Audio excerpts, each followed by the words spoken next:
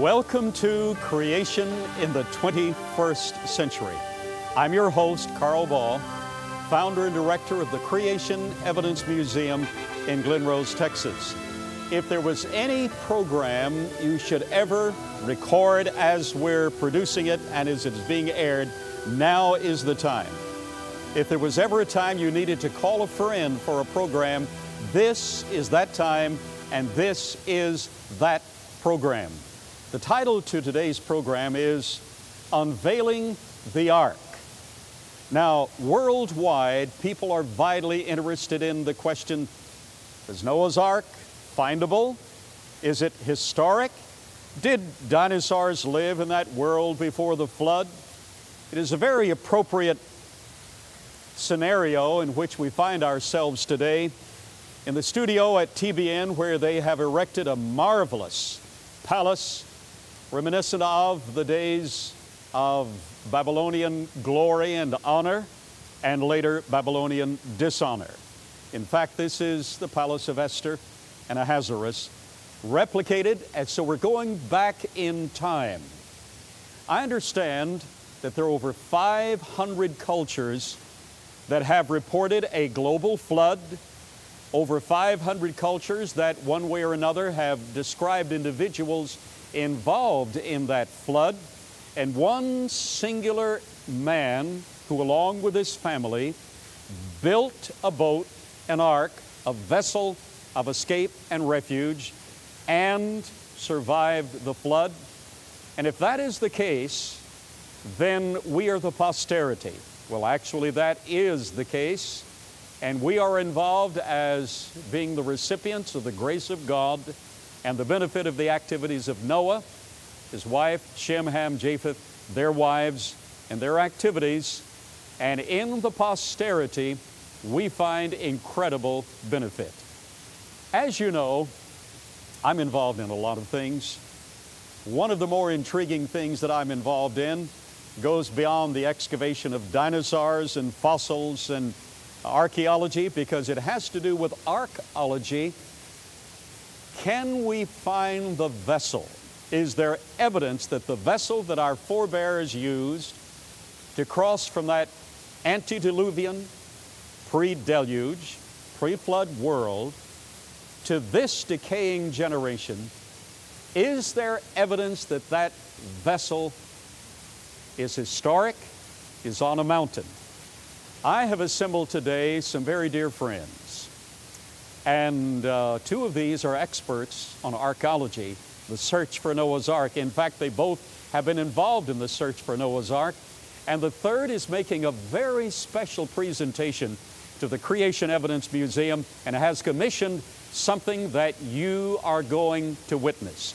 Well, I want to welcome three friends, three gentlemen. First of all, Dr. Don Shockey. Hey. You and I go back a long way. A long way. I mean, we've climbed mountains together. Absolutely. We have slid down crevices together. We've done that. We've melted ice to get water. That is correct. We've had guerrillas fire their guns over our heads. That is correct. Some exciting times together. In fact, we had the guerrillas threaten to shoot down our helicopter if we didn't leave. Absolutely. And then that expedition in '90 that we thought the whole thing was falling apart, and we had to meet with the gendarmes in that little gazebo, and they said, you can't go, you can't go. And remember our little friend? Oh, Don, you're going to have to tell this story, because now, what mountain are we talking about? We're talking about Mount Ararat. You mean the mountain that the Bible describes as the placement for Noah's Ark? Absolutely, and don't get all shook up when they say, the critics come and say the mountains of Ararat. Well, there's greater and lesser Ararat, and that's the mountains of Ararat. Yes. And what the Bible says is true. We have scientific evidence and eyewitness reports. Well, let me ask up top, do you believe Noah's Ark really is in place on Greater Ararat?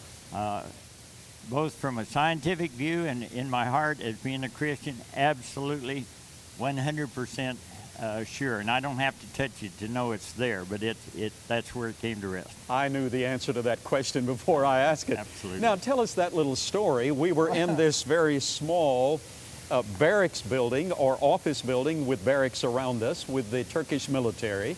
It was the last thing that we had to do before we got permission to fly in a helicopter that we'd rented in Istanbul. To fly the mountain, we had the location where they said that 2 pieces of a man-made object were on the northeast side in the Eyüp 2 Glacier, but we had to come and give our papers to the army that was guarding the border and so forth. And you and I were sitting there, and the commander was looking, and he was saying, yoke, yoke, yoke, which is no in Turkish. He said, you can't fly. I know all the blood rushed from my face and yours too. That Yes. we had made a previous trip to Istanbul to get the permission, all the arrangement for the helicopter. We were now knowing where to go in this little Kurdish village of Dobayasıt, and now the army says you can't go. And our little Turkish friends looks at this commander and he said, hey, he said, you and your soldiers get all your gas and oil from my brother and my company, don't you? He said, yes. He said, you're a month and a half behind in your payments. You either let our American friends go and fly, or you get no more gas and oil. And the commander said, where do I sign? Where do I sign? That's right. He said, you fly. I mean, it was, you fly. Yeah, I mean, you know, all this work. We knew where to go, and then at the last moment, though, Satan was trying to get in there to thwart what we were attempting to do. That was an incredible experience with the sacrifice of little widows and people of means all combined together to make it possible. Absolutely. Don, it's good to see you again. It's great to be here.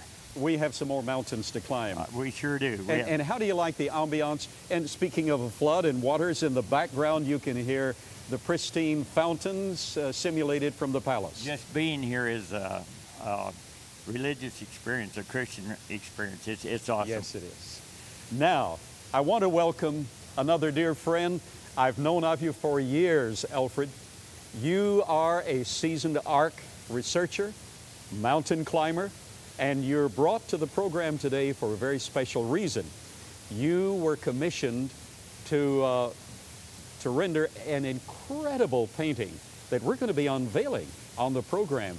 You're the brilliant artist that did that. But before we get to that, tell us what you have done in the search for Noah's Ark, please. Well, I was invited to go to Turkey with a group of men back in the late 60s. A Frenchman said he knew where Noah's Ark was. Fernand Navarra. Fernand Navarra. Now, did you have your doctorate? You're a doctor, Alfred Lee. Did you have your doctorate at that time? No, I had done work on my first master's, but it was interrupted by the Vietnam War. Yes. So I was in Vietnam taking movies. That experience is what they needed to take movies on Mount Ararat and document the expeditions. That's how I got involved, was through my art and my motion picture photography. All right. Did the team, what team were you a part of? I think we're talking about the 69-70 expedition. Yes, we formed the Search Foundation, Scientific Exploration and Archaeological Research. We wanted a team that had scientific background, and we actually had scientists from the South Pole working with us, from the Arctic Institute of North America. These are people who had been decorated by Queen Elizabeth for their heroic work in Antarctica. They knew ice. They had equipment for coring down. And we were tired of fly-by-night archaeologists making claims with no scientific background. So we assembled this scientific exploration and archaeological research. And so we went in '69. I was the photographer, and I filmed the first expedition. Now tell this global audience, did you find anything of note and merit relative to Noah's Ark, or a possibility of being related to Noah's Ark? Yes, we found wood embedded in the Parrot Glacier at the same place Navarra had seen wood, and a construction in 52, 53, and in 55. He had seen that construction. He had seen it from a distance, but because of military and political reasons, he wasn't allowed to get close. But he was able to film and shoot at a distance. we wanted to go in there, and we had permission. We had connections with the president of Turkey and others, and they let us go right up to it. What did you find? All right, we dug for a couple weeks. The ice had covered the construction that Navarra had seen. It was about 14 feet of ice on top of that. So we started digging and coring. Unveiling the Ark, hopefully. And we finally, after a couple weeks of hard work, were able to find remnants of wood broken off from the main structure that was in the ice pack. Between the ice pack and a cliff was this crevasse and a meltwater pond right there. So the water was melting from the heat reflected off of this cliff. And so we were able to actually find wood all along this place right here at the same level as Navarra had seen it earlier. And I'll show you photos of the whole thing, oh, this is going to be, including wood. This is an experience. So all of the, did you get to touch any of that wood, Alfred?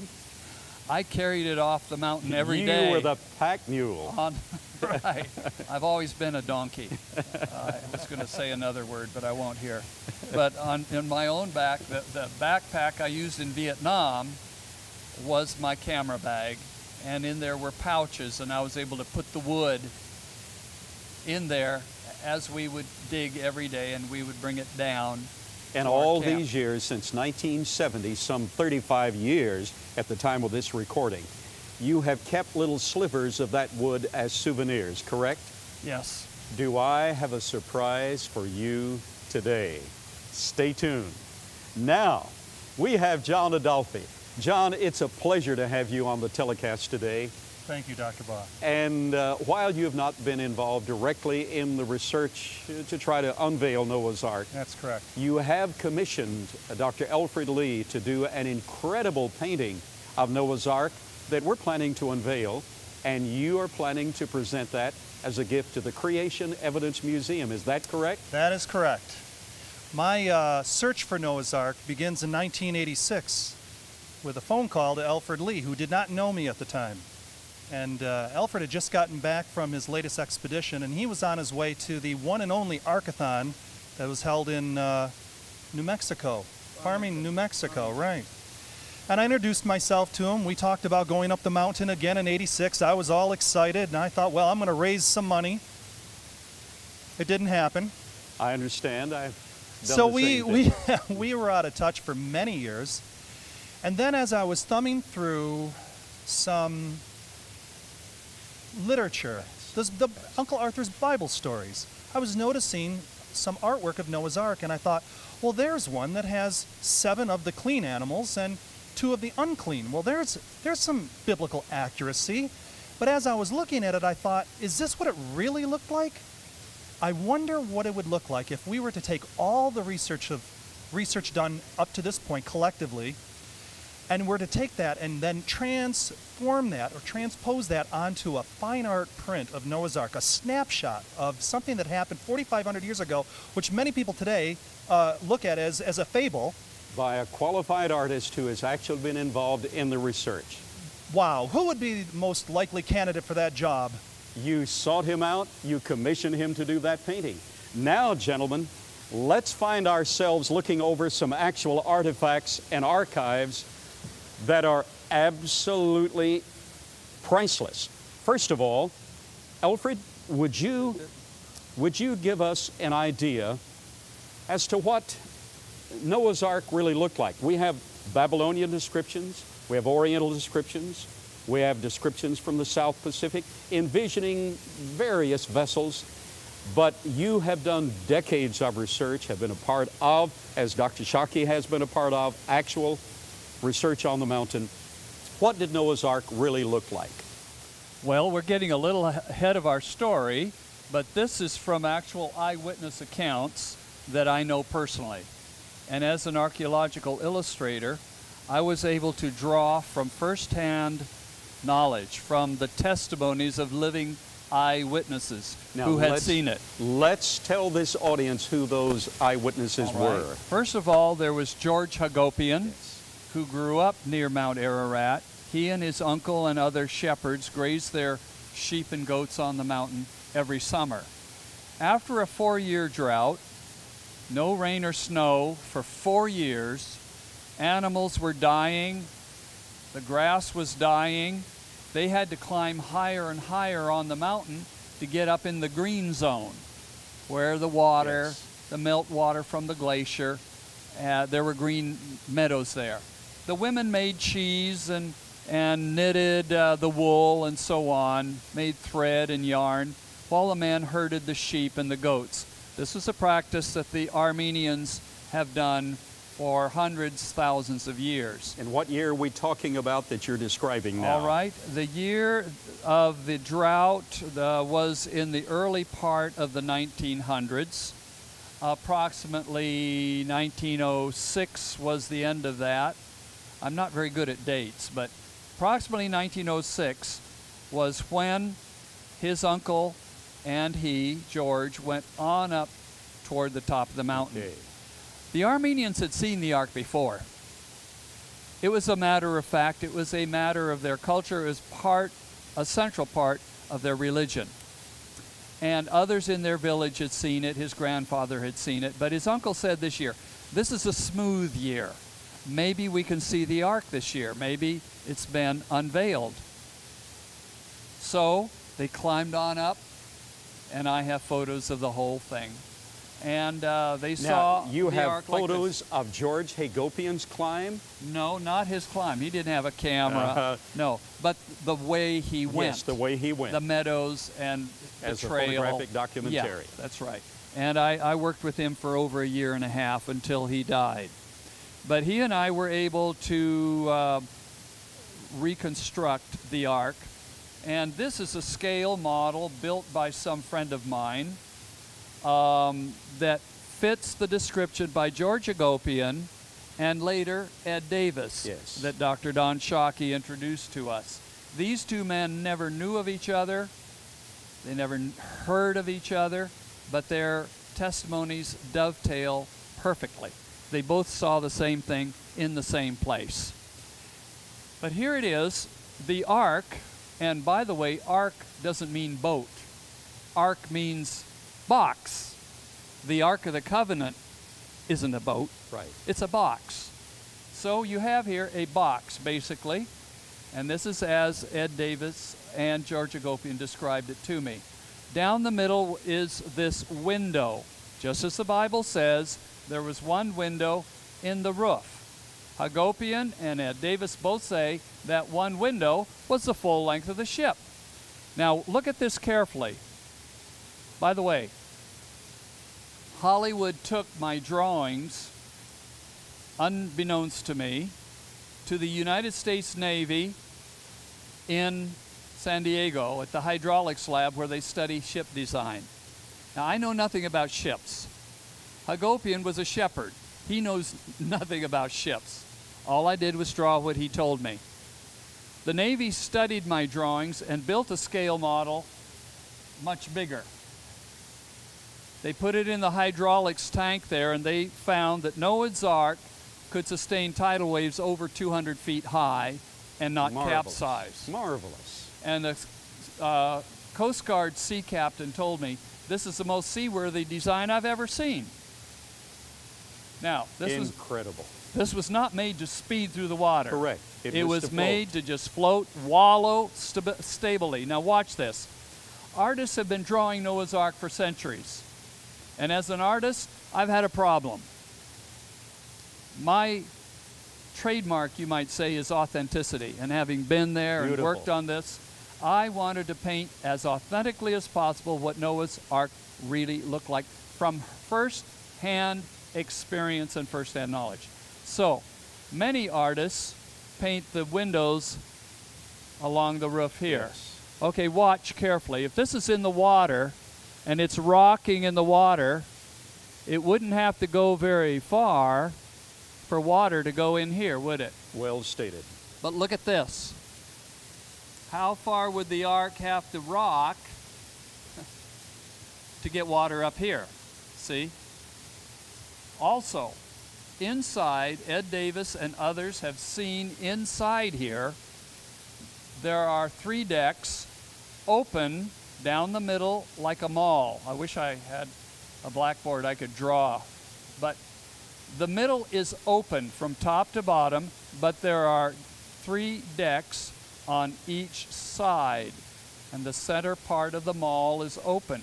The light and ventilation from this central window apparatus could give light and ventilation to the entire interior, creating a circulatory air conditioning system. Beautiful. Well designed. Very well designed. I didn't design it. God did. Yes, I just drew in fact, it. Noah didn't design it. He followed the directions of the engineer. Here's where we went. Okay, now time has gotten away from us. I'd like for you to first show us some of the wood that you have kept as treasures all these years, since 1970, is that correct? 69, yeah. 69. Well, this is leftovers from splinters of the main objects of wood, which we are going to show you in a little bit. But these are splinters that I can reach down in my camera bag. And there's the old Search Foundation. I never open this except for very, very special people. Well, this is at least a special occasion, my friend. Okay. But here are 5,000-year-old pieces of wood that have broken off the main piece. And I brought these off the mountain every day. And these parts are just kind of, as we expose the wood to the air, and the splinters would kind of flake off. So we very quickly hermetically sealed our samples of wood, and we'll talk about that later. Now, I have a surprise for you in these closing moments of the telecast. You did not know until today, when you flew in this very day of this taping session, you did not know that the Creation Evidence Museum was the recipient of a larger piece of that wood that you personally carried off the mountain through the beneficiary good graces of the family, the Crawfords, Ralph Crawford's family, his wife and his daughter Heidi. Now, I'm going to let you do something. You have performed something that's special to you. I'm going to let you reach into this canister. This canister has not been opened until today. We opened it today for this program. Has not been opened since 1969 when that was sealed. Yes, this is one of the pieces that I brought off the mountain, and it's kind of like meeting an old friend here. Yes. And it is the same piece of wood, and I'll show you photographs of this along with the other pieces. Do you know what we're going to have to do? Time has gotten away from us. We're going to have to save this program for another program to actually unveil the brilliant piece, the huge painting that you have done. Before describing the rest of that, which we will do on the next telecast, tell us in just 2 brief minutes, how old is that wood and how do you know? You've been privy to the research. This wood has been studied in Bordeaux, Madrid, and Cairo by very qualified people who study ancient things. They studied the lignite formation, the gain in density, the cell modification, the amount of fossilization, and they said this wood is 5,000 years of age, which would be just right for Noah's Ark. Now, very few people have ever touched that piece of wood. Now, those in the audience cannot do so, but I'm going to let each of our panel here, because of your good graces, at least touch this wood. John and Don. Do you notice how heavy it is? Yes. It's very dense and very heavy and solid. It turned a saw blade white hot to cut this. That is quite a testimonial. It's fossilized wood. It is fossilized wood, even though it is still fibrous, because it is saturated with bituminous pitch. Bituminous pitch. Which is a technology only developed recently in our lifetime. So Noah these had ancients, that technology to be able to saturate huge timbers with great pressure and heat to soak the wood all the way through with this preservative of basaltic bituminous pitch. they were a superior generation. Now, in these closing moments of the telecast, tune in for the next telecast, because you are going to see some incredibly wonderful painting and description of that actual search for the Ark on Mount Ararat. The Ark, we're convinced, is there. I've been a part of that research. We have flown the mountain with 11 separate helicopter sortie expeditions. We've done the most extensive research, photographic research of the entire mountain. But we have Dr. Alfred Lee, who was actually there and touched and carried off the mountain a portion of that wood. The Ark looked like this: 3 levels, 1 structure. That is beautifully symbolic of the Trinity as God the Father, Son, and Holy Spirit, yet one inviting you to know the God of the universe.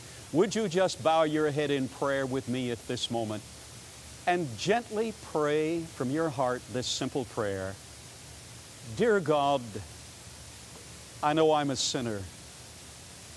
I'm in a storm. I need you as my refuge. Thank you that you sent your Son, Jesus Christ, to die for me. Lord Jesus, right now, I open my heart's door. Come in right now and save me. I will serve you with all my heart. God bless you for trusting the Ark, Jesus Christ. Creation in the 21st century.